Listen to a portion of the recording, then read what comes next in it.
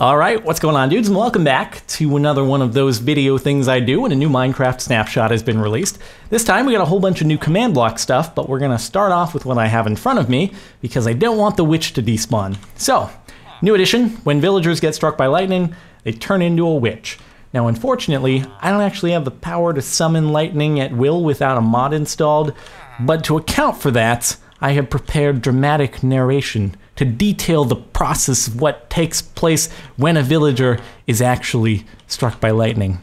In a world where this poor, hapless villager is walking along and Zeus decides to smite him with a lightning bolt, he undergoes a metamorphosis the likes of which have never been seen before but are detailed eloquently by the sign at the end of which the villager has turned into a witch. And now you understand exactly what happens, and you didn't even need to actually see the villager get struck by lightning. It's pretty amazing. Anyway, all right, let's move along to the command block stuff. Although, on the way there, on the topic of villagers and villages, the villagers have decided to improve their construction system, and they now put their gravel roads on top of cobblestone, so much more stability there. Okay, anyway, so let's get on to the fill command. This is basically the first of two world edit style commands that were added in this week's snapshot. This one, as you can guess by the name, allows you to fill an area with a certain type of block. So in this case, the way I've actually gone and made this big pit here is I've used the fill command to fill a section with air. I replaced the blocks that were there before, and now it's just a pit.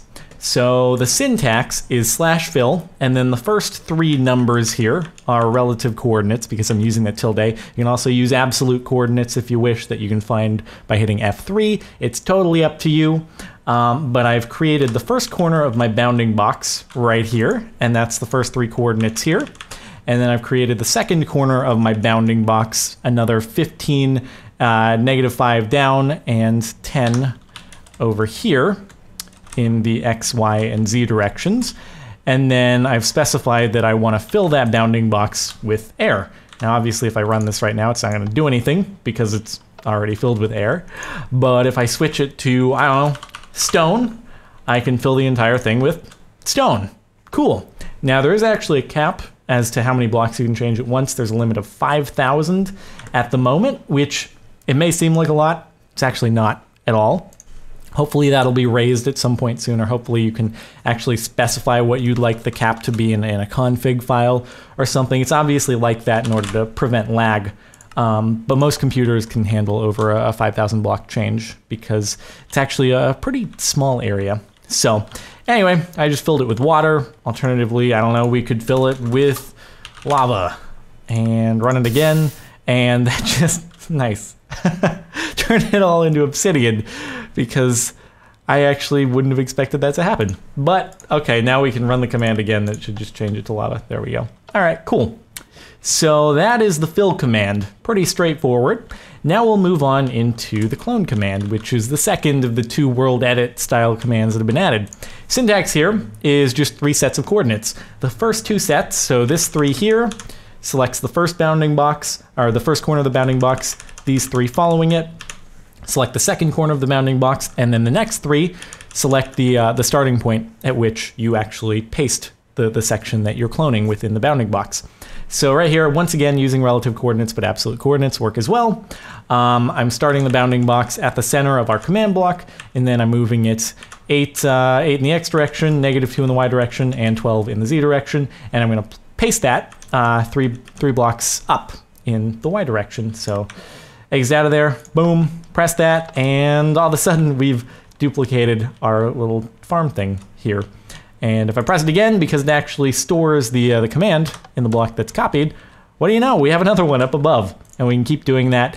And there's actually a way you can automate this so that it creates an infinite loop of cloning and pasting, cloning and pasting, etc., etc.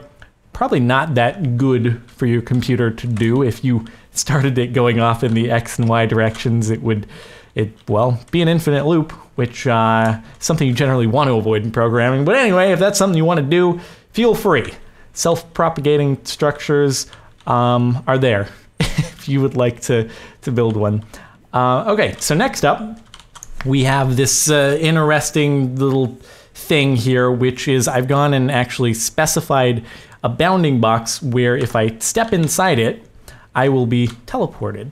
So it's actually similar to, I think, what the code uses in order to teleport you around when you walk into a particular location, except now you're actually able to create a three-dimensional bounding box when I guess you weren't able to do that before. So the syntax for that, or what I've used here is /tp at p, and then in brackets here I've specified that I want this bounding box to start at x equals 117, y equals 64, and z equals 316, which is just about the location of this command block here. And then the dx, dy, and dz sounds like we're in calculus, but we're not really. It's just the delta x, delta y, and delta z as far as how far off in each direction you would like the bounding box to extend to. So this time it's just 15 blocks in the x direction, 1 up and down the y direction, and 4 in the z direction from this initial starting point.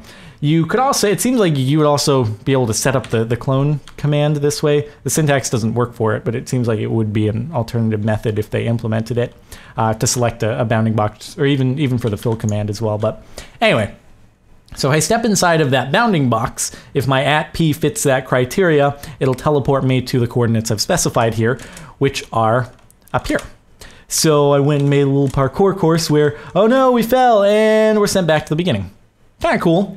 Yeah, so oh no, I fell again, and sent back to the beginning. But if we make it all the way, and then we jump off at the end, hey, we're safe. Yeah, we got over the lava floor, and oh no, we walked back onto it, and now we're off again. So, and whoops, keep falling on, because I think it extends half a block over here since it starts at the center of that command block.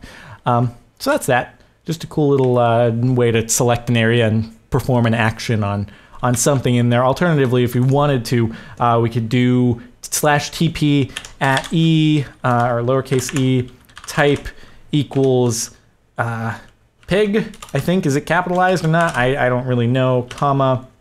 I'm hoping that this works. And then if I go into here and get a pig and spawn the pig, hopefully he will be teleported up. Yay, there we go. What's up? Yeah, so that works.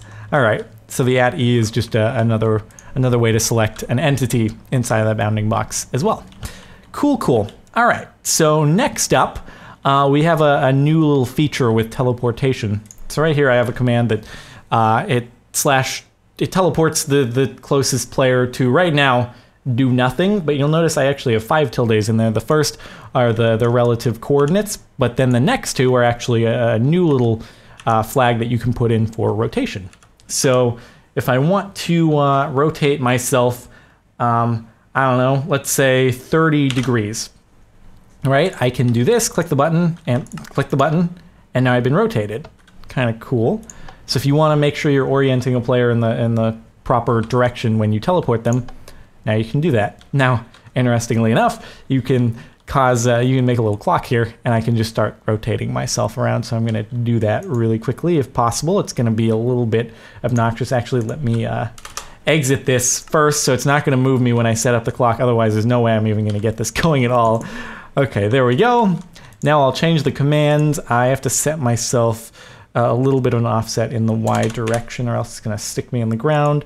And then I can do 30 degrees. And here we go. Whee! I'm gonna start spinning. No hands. I don't have a webcam on this one, but I promise you I'm not touching anything, but you can see the feed going on in the chat. So yeah, kind of cool. Just another thing that, well, I don't know. I could see this being used in the code just to be really obnoxious. When you're trying to do a puzzle, it just keeps rotating you around over and over. Anyway, so let me stop it. Change the command back, and there we go. Okay, so now let me go ahead and stop this clock, and that way the chat will go away, and we'll get on to the final feature. There's actually a pretty cool one. It's in the menu here. We can see it, or actually let me go into F5 mode. You can see my skin looks quite strange. One arm is bigger than the other. Half of it is the hero from Take Back the Night. Half of it is my usual skin. If we go into our options, skin customization, what we have here is a bunch of different options that we can now enable or disable, and it's basically, think of it as a hat, what you've been able to do on your head with creating sort of a layer outside of the inner polygon, but you can do that all over your entire character now. So if I disable everything off, or we want the hat on actually, we want the jacket off, the right sleeve off, done, exit. Now we look normal except for the leg down there because I accidentally altered my base skin in messing around with this. But my lopsided arm and my lopsided body jacket are gone. But if I go back in, then I can go ahead and enable everything and escape once again. And now I just look like a super macho version of my usual skin. But it's just it's a new skin customization thing. It reads the file is 64 by 64 rather than 64 by 32. So you just get that extra space to give yourself some jacket options and sleeves and leggings and whatnot that you can make look however you please. I believe that armor still looks the same when you wear it. Let me check really quickly. But if you obviously make part of these the extra layer transparent, you should be able to make it almost look like you have armor, which is kind of cool. So armor still looks pretty much the same. It's just that there's a little bit less of a bounding in between your jacket and the armor as opposed to your regular skin and the armor. But yeah, that's it. All right. So that concludes this snapshot. Thank you very much for watching. If you've enjoyed, a rating would be much appreciated. Other than that, I will see you next time.